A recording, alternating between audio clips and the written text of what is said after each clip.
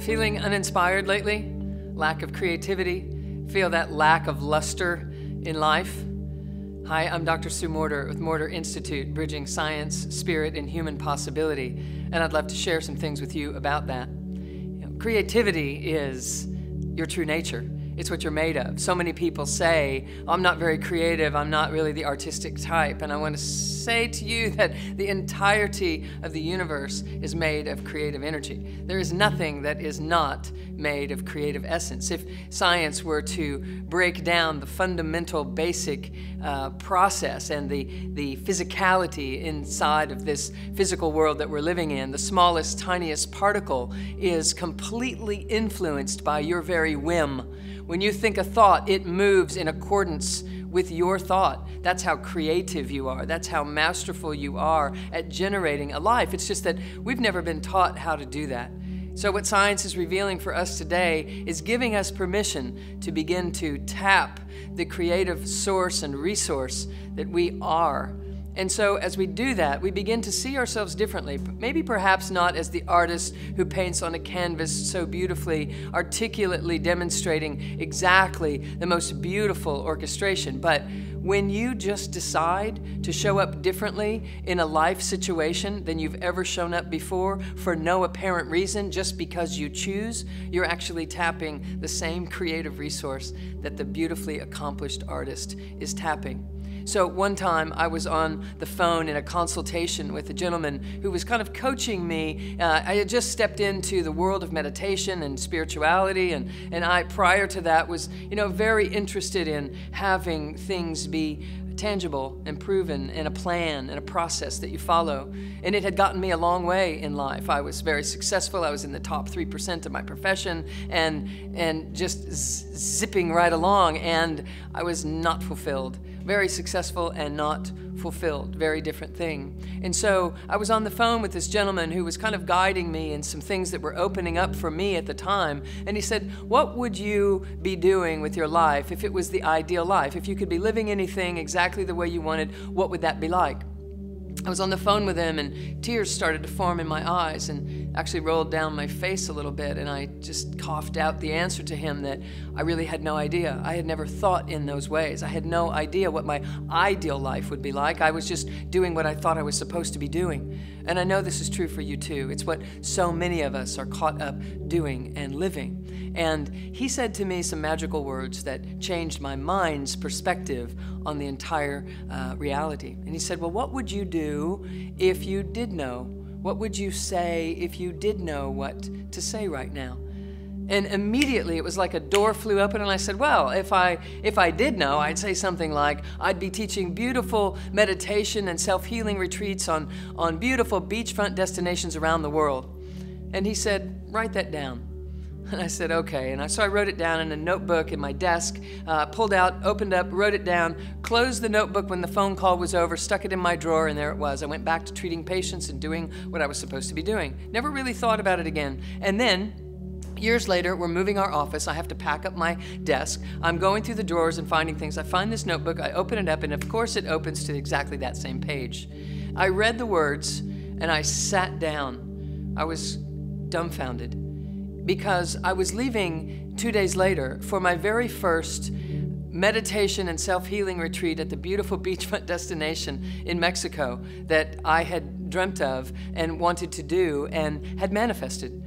I hadn't driven it as a plan. I just allowed my creativity to rise, because he gave me permission to not have to know how it was going to roll. Just make it up. So in what felt to me like shooting from the hip, I just rolled out an answer.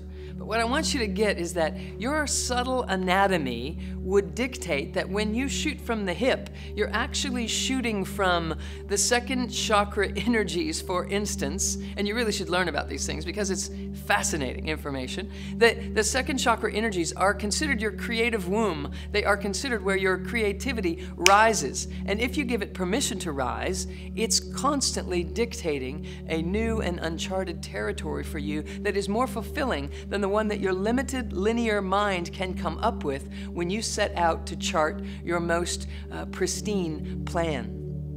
So what happens is we tap our creativity when we allow ourselves to just shoot from the hip, just make it up. When you just make it up, you're actually generating and stepping into your role as creatorship. I speak about creatorship all the time, and what it is referencing is truly an entirely different reality than the one that the thinking mind comes up with. Creatorship is really about getting the mind, as Einstein said, to steward our great intuitive. When the mind is stewarding our great intuitive, we are in our true power, and when we're there, we are an influence that the world is looking for. We are the one that can create and generate a loving solution to everything that the world is perceiving as a problem. We begin to see that there's no such thing as a problem. There is only a nudging and an opportunity for us to tap and to access something deeper and richer. Everything is trying to call us back home to our own core. It's a natural flow. It's your natural state. You're not only intended to be creative, you're made of creativity.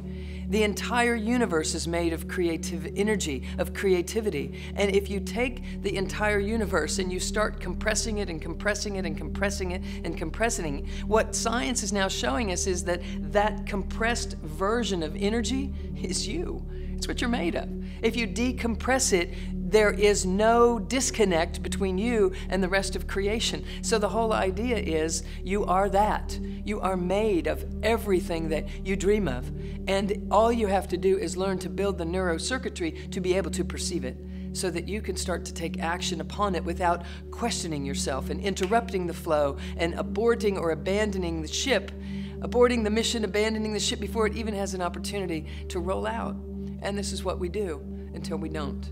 So what the energy codes is teaching you how to build those circuits. In the coursework, we dive into learning how to hook up different energy flows in the body so that the mind can now feel and sense and perceive, and the sensory nervous system can come online with supporting you.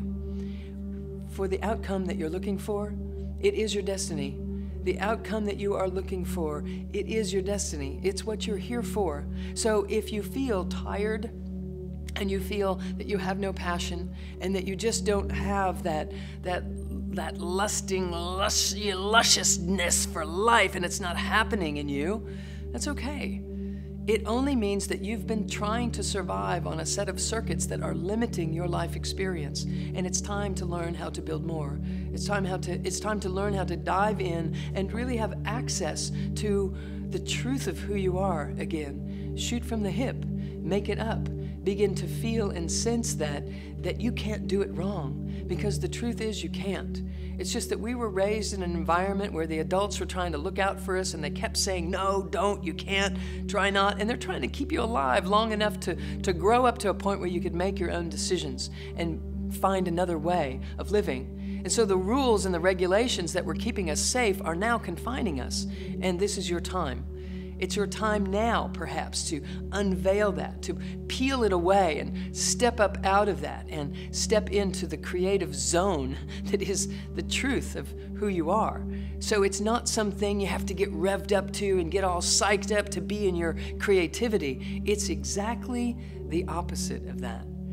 It's about you dropping into your authenticity, to feeling your own heart of hearts, and to breathe life into your deep wisdom.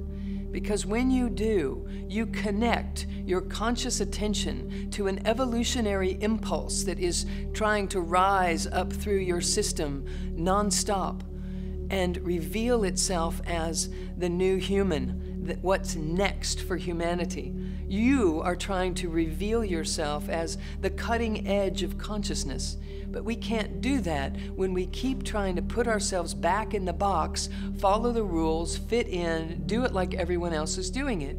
With enough love and compassion inside of you, active and awake, there is nothing that you cannot propose to the world. You can step out into the world as that, and the world will receive you. And if they don't receive you, the energy codes will teach you what to do with that so that you can build the circuitry to not wobble in that moment. Because in that moment, you're also being shown the opportunity of how to stand in the great strength, which is de-emphasizing your own ego which thinks you're less than and incapable of something. It's de-emphasizing that and allowing something else to rise up as soon as we build enough circuitry to perceive this deep wisdom rising. Once we do, we don't look back. Once we do, we don't wobble, we don't waver, we don't look over our shoulder and wonder, am I doing the right thing? Is this really gonna work? It's so inspired and driven by your own personal passion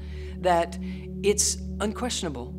So if you're feeling tired and no passion, it isn't because you used it up and it's gone. It's because you've lost touch with it.